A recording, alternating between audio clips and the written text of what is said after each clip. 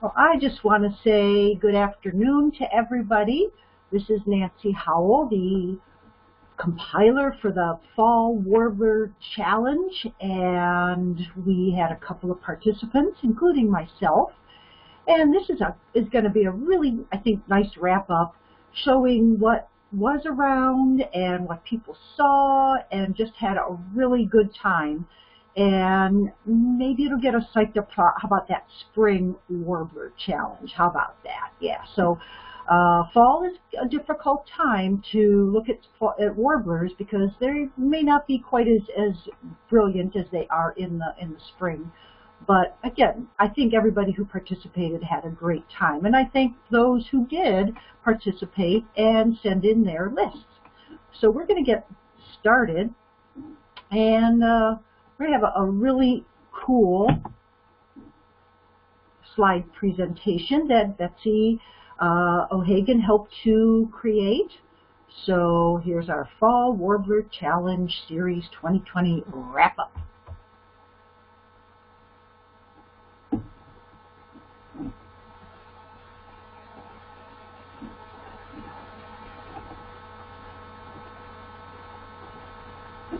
So the challenge itself occurred from September 1st through October 31st.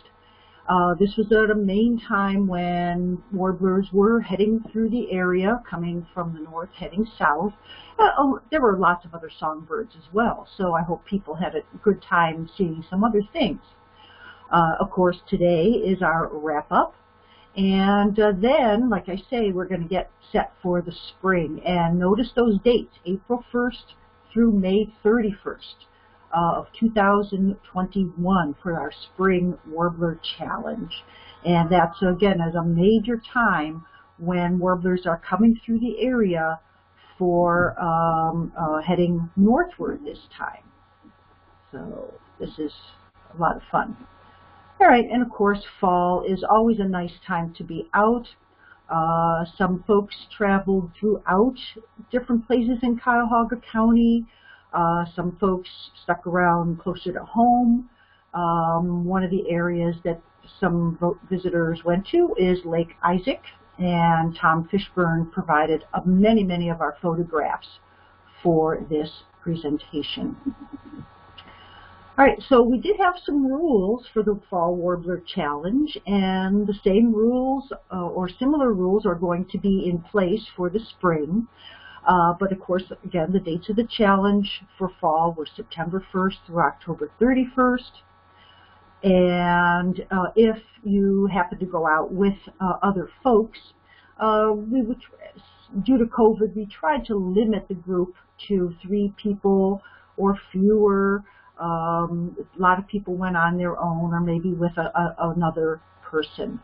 And of course, all the COVID gathering guidelines, wearing masks, remaining at least 6 feet apart, and so forth, should you have gone out with a group.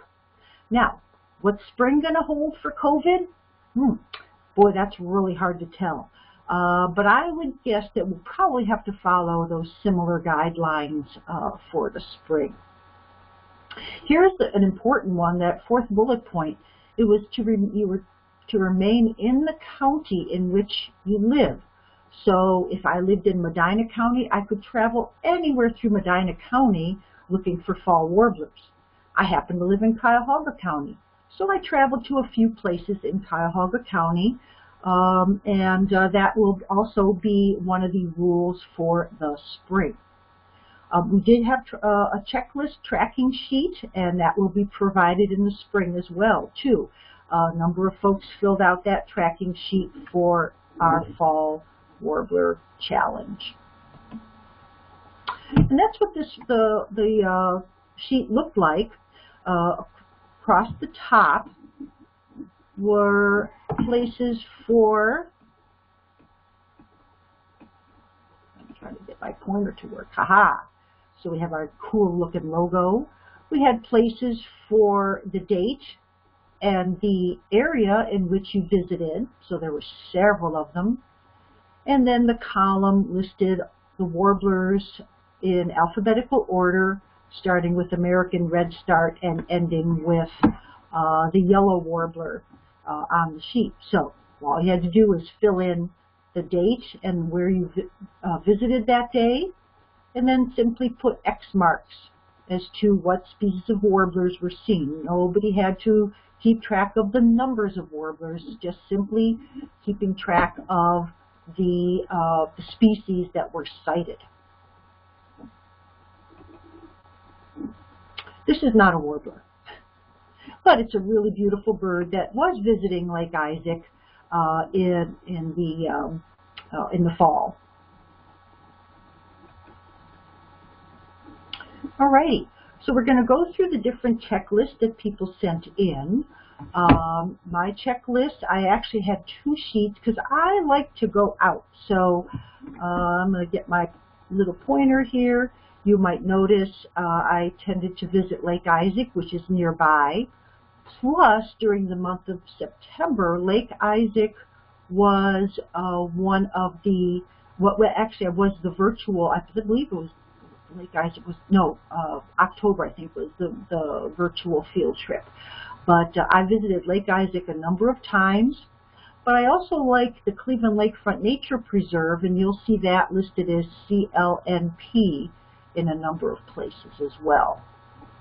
So one page I have, again, American Redstart.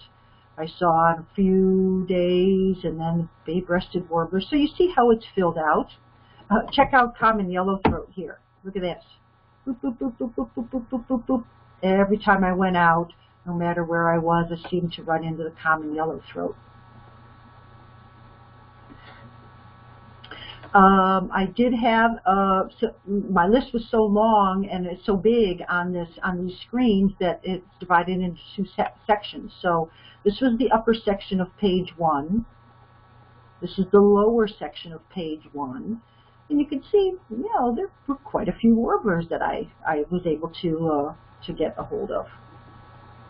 Page 2, again, the upper part of the checklist. And you've noticed the dates. This is the end of September into October. And there should have been one more date on here because I went out through October 31st. All right. And here's the lower part of that checklist, and I hope you'll notice that yellow-rumped warbler, boop, boop, boop, boop, boop, boop, cited. So they were kind of a latecomer. They arrive a little bit later in the migration section. So there they are, almost all the times I was out. That is not a warbler. Beautiful scene, though. Trina, are you on right now? I don't know if you want to talk about your checklist. Hello. I have a few sightings, and mostly I was thrilled with the black-throated blue because I had just the absolute best view of that from my backyard. It was stunning. And then I think I saw quite a few other warblers, but I just could not 100% identify them. I had good luck up at Huntington near the Bay Boat Club one morning, and it was wonderful, although I couldn't identify several of them, but I sure enjoyed it. Well, that's great. Well, I see on your checklist you had black and white warbler and black-throated blue. That was nice. Those are fairly easy to identify. Here's your lower section of the checklist, and you too had a number of myrtle or yellow-rumped warblers coming in the latter part of September and into October, and a Nashville warbler too. So let's just look at that upper section of your checklist and lower section of your checklist. Wonderful. Well, thank you. Thank you. Yeah, thank you. A nice fall wildflower. Now, Gloria, I don't know if Gloria is on our call. Gloria, are you there? I know Gloria spent some time in her yard, and she was only able to do a little bit, which is fine. I'm so glad. Her upper part of her checklist, check her lower part of the checklist. She had a Nashville warbler and a yellow-rumped or myrtle warbler. So all three of us had Nashville and yellow-rumped warblers while we were out, which is really kind of nice.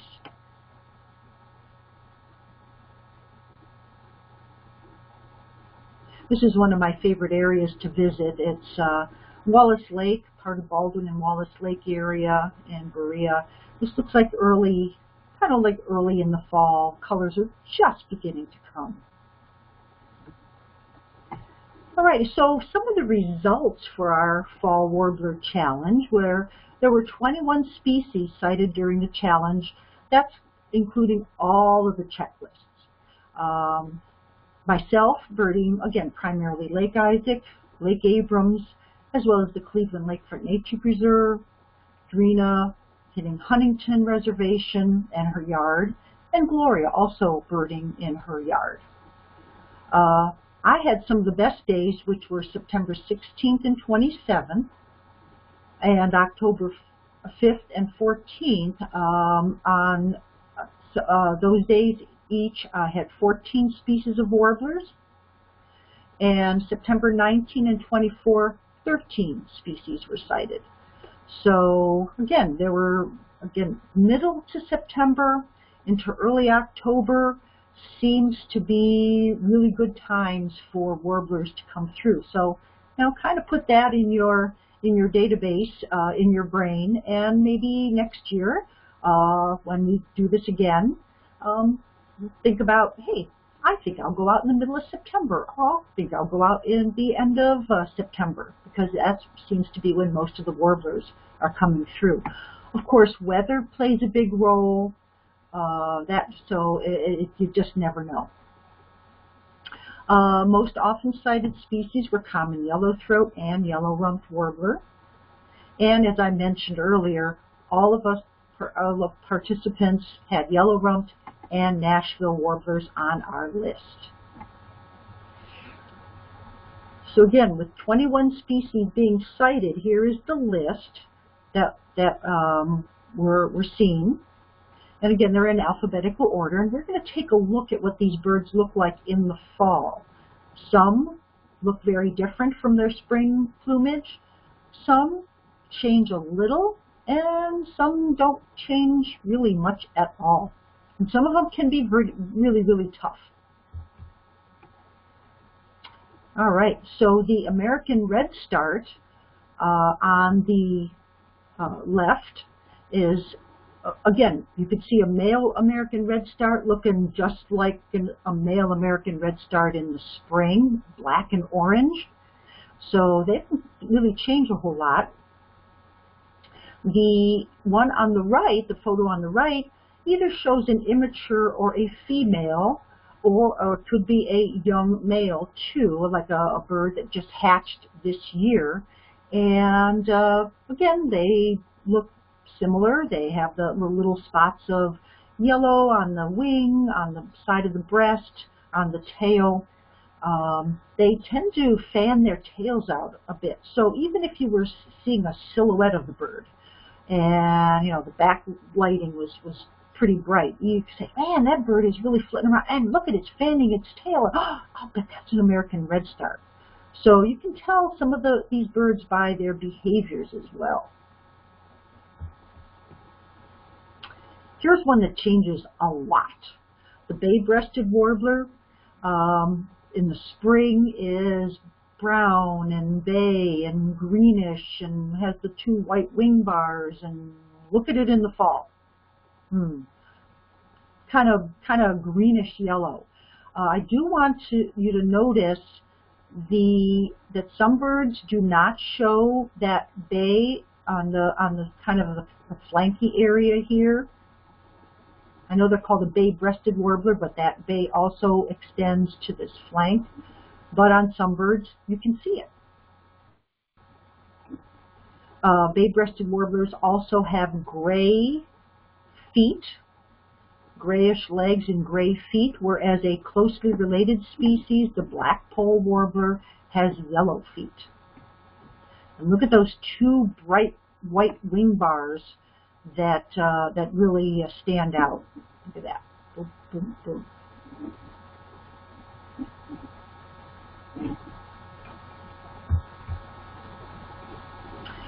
Here's one that doesn't change a whole lot, and this bird is really aptly named, black and white warbler, because it's black and white. But again, here's a bird that you can tell by the way it behaves for identification. The bird on the left, notice it's clinging to a tree trunk similar to maybe like a nuthatch would, or sometimes they climb upwards like a creeper or a woodpecker. So black and white warblers will often cling to a trunk or a limb and even go upside down. Not always. So again, if you saw one at a distance and you're not quite sure, but you say, man, it's really doing a lot of clinging onto the side of a tree trunk or a limb, you can almost be assured that it is a black and white warbler. They do that a lot in the spring as well, too. So here's some beautiful black and white warbler photographs. Just stunning.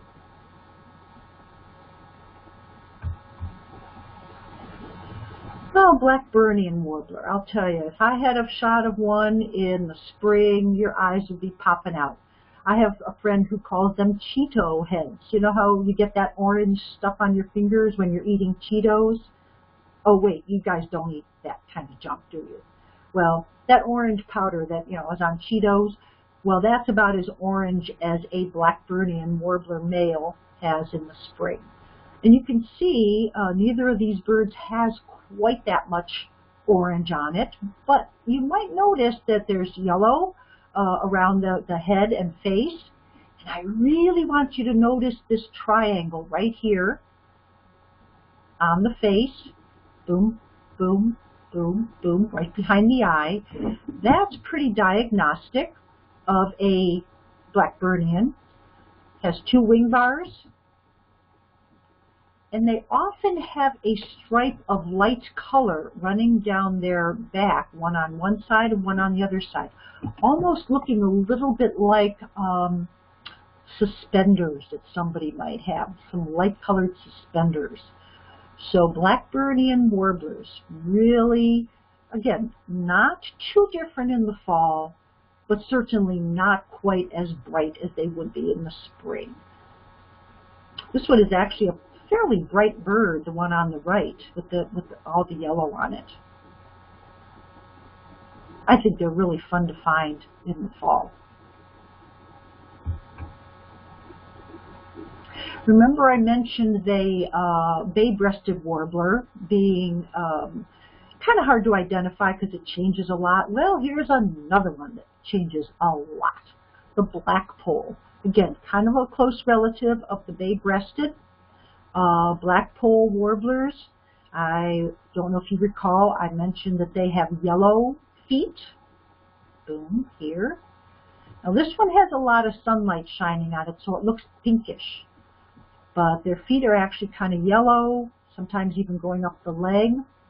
And they tend to have more streaking than the bay-breasted because black-polls are very, very streaky, black and white in the spring. By the way, the word black poll means black head or cap. So in the spring, this would be a solid, solid, solid black cap, very different from the black and white warbler. And this bird, of course, has two wing bars as well. So you've got wing bars, you've got a lot more streaking, the yellow feet. So those are really diagnostic characteristics of the fall black-poll warbler.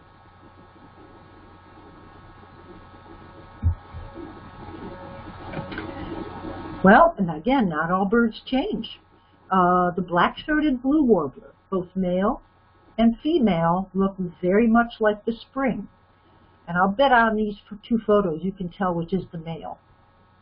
Yep, it's the one on the right. So black-throated blue, really aptly named. It's got black throat and it's kind of a cerulean bluish color. So again, you notice that this photo that we have taken from the Macaulay Library, which is at Cornell, was taken on October 1st. And notice that bird really does not look very different from a spring bird. But I do want you to notice that big patch of white on the wing, okay? Because the female, which is in the left photograph, and I love this photo by Chuck Slusarczyk, because this bird is like hopping in the, and it didn't happen to have its wings out, so it's not just floating in the air, but it was hopping from one place to the next. But anyhow, the female looks, well, I don't even know what kind of color you can say, kind of a greenish gray above, a little yellowish below. But look at on her wing, look at that patch, that little white patch right there. Sometimes people say that the females are carrying this little white hanky on their wing. So that's a real diagnostic one. Some markings around the face as well, a little bit of white around the eyebrow, a little bit of kind of a crescent under the eye. Very nice. Black-throated green warbler, sorry, only one photo here, but easy to identify. They don't change very much. I hope you do notice that the face is really bright yellow, not quite like the Blackburnian, which was a yellow, but not quite that bright. Also, please notice that how dull the black is covered with a little bit of white-tipped feathers. Sometimes it's a little darker than this, sometimes it's a little lighter, but this one is a fairly easy bird to identify in the fall. Not that much difference. Again, much more yellow in the face than the Blackburnian has.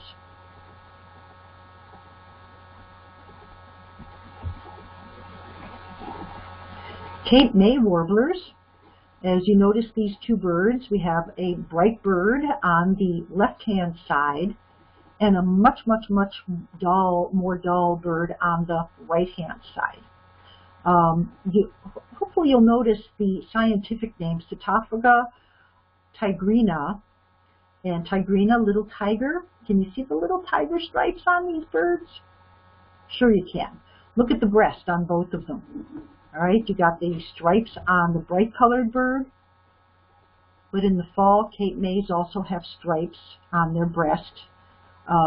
Whether it's bright or dull, even dull birds can have stripes, or do have stripes. And I also want to point out this little yellow patch right behind kind of the ear area. Here's the eyeball. The ear would be right about here. So right back here, a little patch of yellow. Here on the brighter bird, that patch of yellow is much brighter. So again, a lot of streaks. Could be a bright bird, could be a much duller gray bird, but look at all those stripes and streaks on the breast. That little tiger.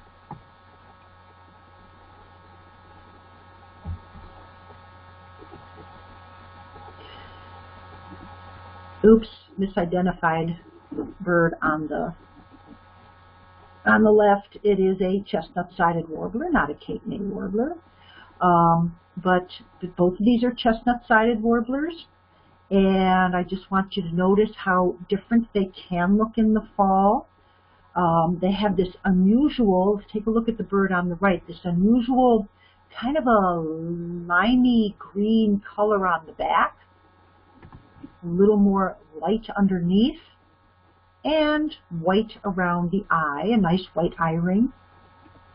The bird on the left happens to have a little bit of that chestnut on its side, and sometimes the birds do. So it can be a much duller bird, which I really don't consider the one on the right very dull at all. That's a pretty easy bird to identify with that limey green back and pale underside. If it does happen to have a little bit of rust on those flanks, then that's a clincher. Saw several of those this year. A lot of fun. Common yellowthroats, you know, they're still being seen right now. Remember, this was one of the birds that was sighted pretty much throughout the whole fall migration, and one was just sighted not too long ago in the Cuyahoga Valley on Monday. We have had them on the Christmas bird count, believe it or not, at the end of December here in Cuyahoga County. They do like marshy or wetland areas, and their name, again, is quite easy to identify them. Common yellowthroat. They have a yellow throat. The bird on the right is a nice bright male with that little black bandit mask on. The bird on the left also appears to be a male. I can see a little bit of black coming in, probably a bird that was hatched this year. Little bit of black feathers coming in there. Females will be a little harder to discern, so imagine erasing all those black feathers from around his face and just having a pale throat and a kind of an olive green back. That one's a tough one for several people, to identify as far as the female common yellowthroat.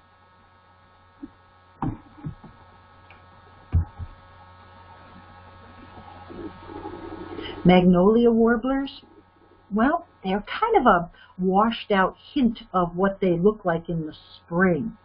Again, notice the yellow undersides, striping on the yellow undersides, and the top kind of graying out as opposed to having the blacks and grays and the greens on their back.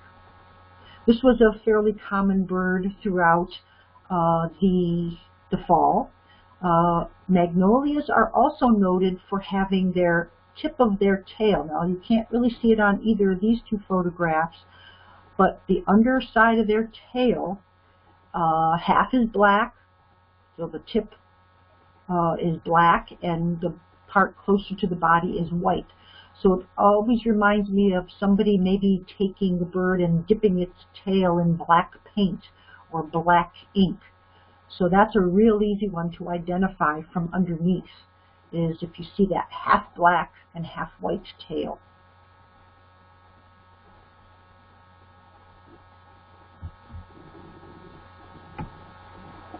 Nashville warblers, again, fairly easy to identify. They do, again, fade out for the fall. In the spring, they'd have a gray head, green back, and yellow undersides. And you could kind of see it here, especially on the bird on the right. The bird on the left is one that's a bit duller. But look at that nice bright eye ring of white. Birds that are hatched in the spring, say the spring of this year, will have more of a dingy colored eye ring. But yellow underneath, kind of grayish green above. And fairly small birds, too.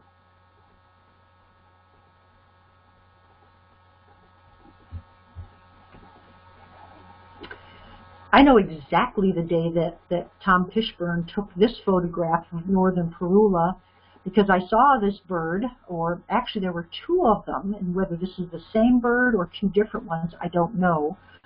But eBird wanted me to verify. I had to write a little note saying, yep, so early October is not a normal time to have northern Parula, but that's when this one was taken. And this is a nice bright bird. By the way, northern Parulas are the smallest of our wood warblers, and they tend to be high in trees. They, again, dull out during the fall, so the yellowish undersides, as you can see, still yellow, but not the markings on the breast that would normally be there. A male would have some chestnut and some kind of that bluish gray along the chest. Females much, much duller. But I love the photo on the right because there's a diagnostic characteristic of a northern parula, that patch of olive green right there on the back.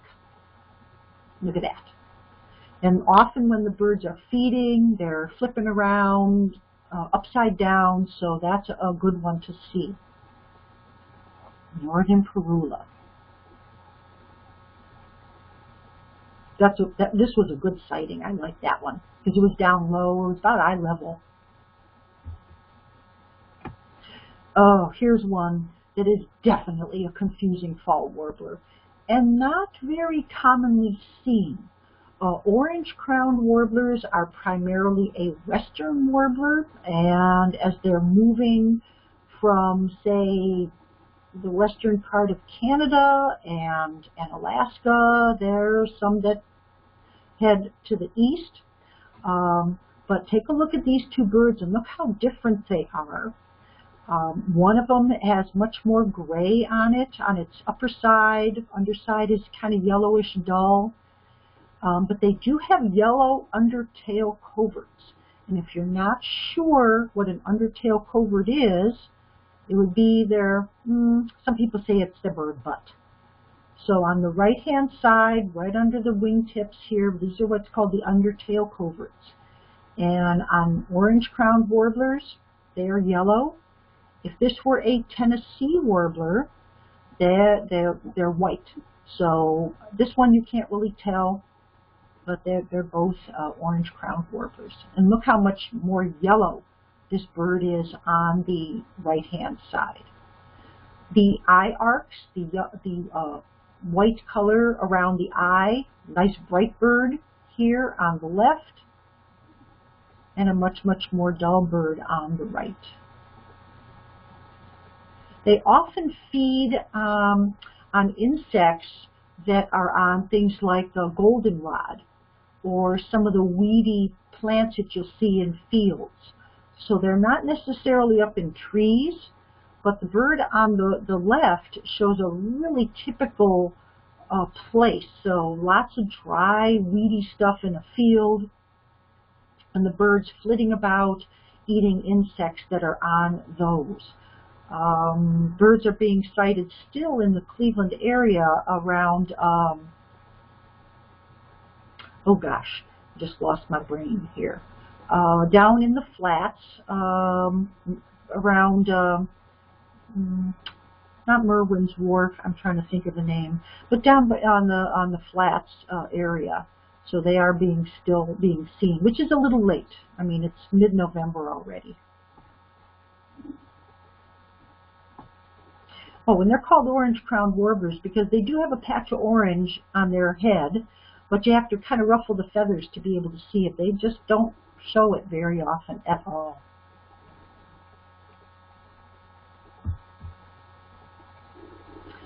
You know what? Here's a bird that doesn't really change much at all, the ovenbird. And sometimes people mistake this for a thrush, but it is a warbler. Tends to walk around on the ground. And it has that little patch of orange. Now this one does have a patch of orange, but it's always showing. But ovenbirds are a warbler that will be seen, again, on the ground, feeding on insects and invertebrates. They'll move leaves and stuff like that. So, but they don't change much at all. So this one's a fairly easy one to be able to identify. Just don't call it a thrush, please. It doesn't like that.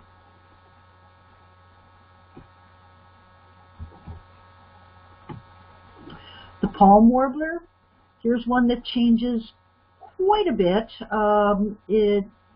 One diagnostic characteristic in the fall, again, take a look, has yellow on the undertail coverts. Normally the bird is a little more brightly colored in the spring on its upper side. They'll have a rusty cap. They'll have more yellow on their bodies. but in the fall they really, really do fade out and can sometimes be a little tough to ID. But here's something to remember. Palm warblers wag their tails. Not like a dog wagging back and forth or a cat swooshing it, but they'll have their tails going up and down almost continuously. They'll often walk on the ground. If they're up in a tree, they'll wag their tail too. So again, watching for that tail wag, you'll say, oh, that bird keeps moving its tail. Oh, that's a palm warbler, but of course. So again, watching for behaviors is something really, really important.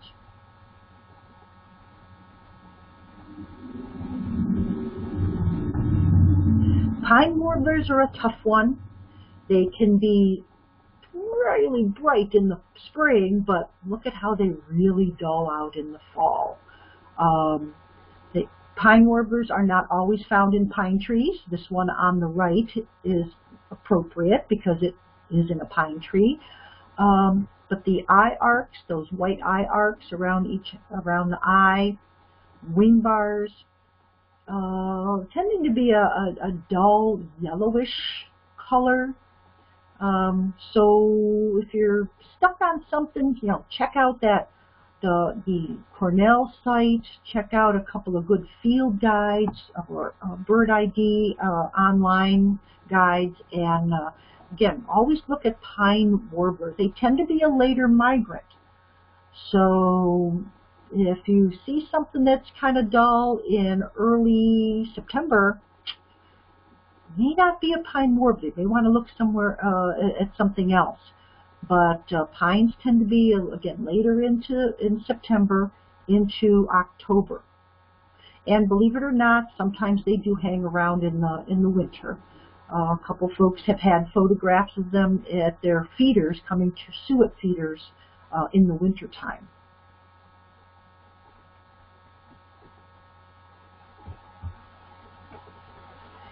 Tennessee warblers, again, kind of a greenish above, light below. In the spring, they would have a nice gray cap on their head, and look at the black line going through the eye, and notice has white under the tail. Okay, that's really important to notice because you don't want to confuse this one again and the orange crowned warbler.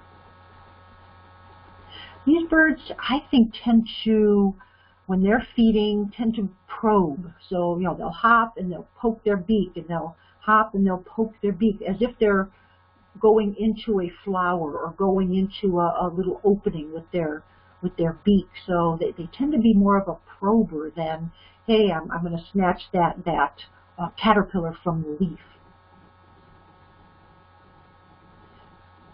Pretty easily identified. Sometimes they'll have a little bit more noticeable wing markings here. These are simply new feathers that have come in, and they are tipped with a little bit of light color.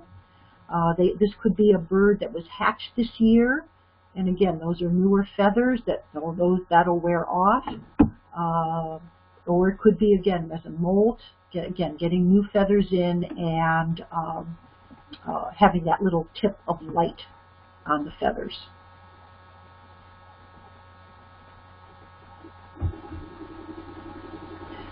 Wilson's warbler, not that much of a change.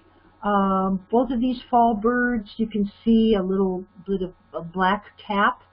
Now the cap may not be quite as bright as would be in the spring. You can see, especially the bird on the left, there's a little bit of color on that black on the cap, whereas the bird on the right is lacking a lot of the coloration. Could be female. But really, a yellow bird with a nice black cap, pretty easy to ID.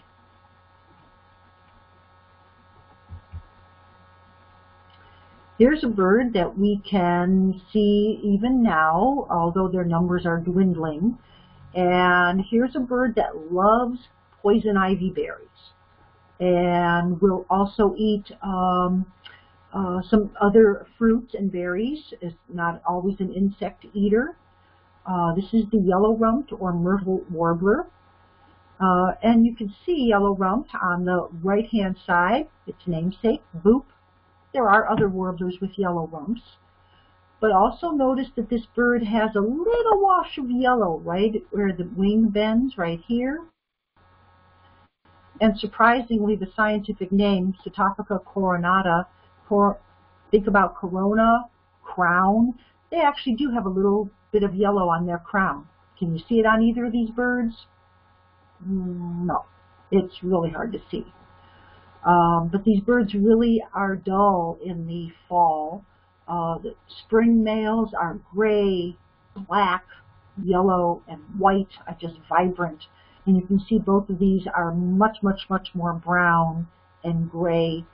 The yellow on the rump, pretty diagnostic. And these birds make a chip sound a lot. So that's what alerts me to the birds being around, is they're continually making a chip call, and then I try to hone in on that. But watch for vines with fruits on them, especially poison ivy vines, because these birds will feed a lot on poison ivy.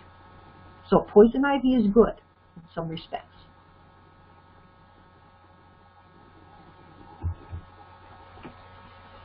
And the yellow warbler. Now the yellow warblers, again, look, basically it's a yellow bird. Doesn't have a black cap like the Wilson's warbler.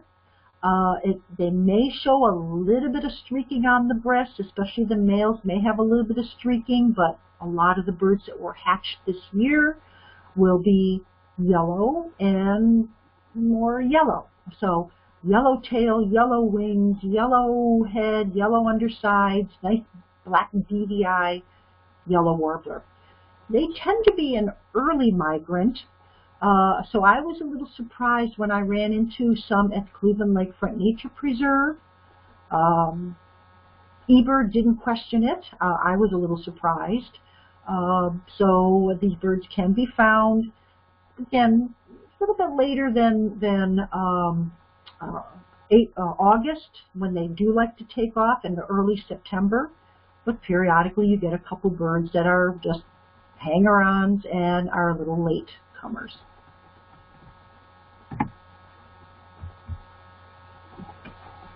So, I want to thank you for participating in the Fall Warbler Challenge, and we hope that you'll sign up for the Spring Warbler Challenge and have a great time checking out those warblers once the weather gets really nice and the birds are beautiful. But I've had a great time, I know, with the fall warblers. I hope others did as well. I don't know if anybody has any questions or would like to ask something. This is Drina, and I would just like to ask about the yellow rump. And is the yellow in the fall paler than in the spring?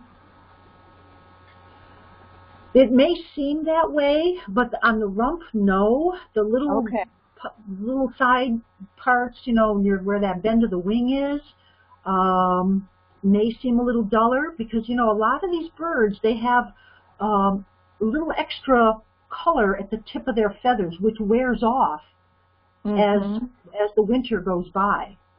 So then the true color underneath, the yellow or the black or the whatever, will then appear much brighter. So that could be one of the things that does happen with some of the birds. Like with the Wilson's warbler, you notice the one had the cap with a little bit of edging on some of those feathers. Well, that just wears away throughout the winter, and in the spring, he's looking handsome.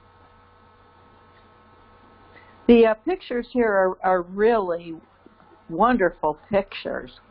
They were great. A lot of them are from Tom Fishburne, Chuck Susarchik Jr. I believe a few were from the Macaulay Library, and there may have been one other person's photos that may have been being used. So, but we're so blessed to be able to utilize so many of the photographers that we have with Western Cuyahoga, so many of their photos, just because they've offered them up and they said, hey, use them. Great.